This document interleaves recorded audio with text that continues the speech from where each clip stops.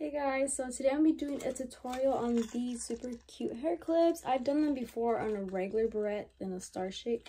I just think the star shape looks a lot cuter. They're super easy to make and they just look adorable.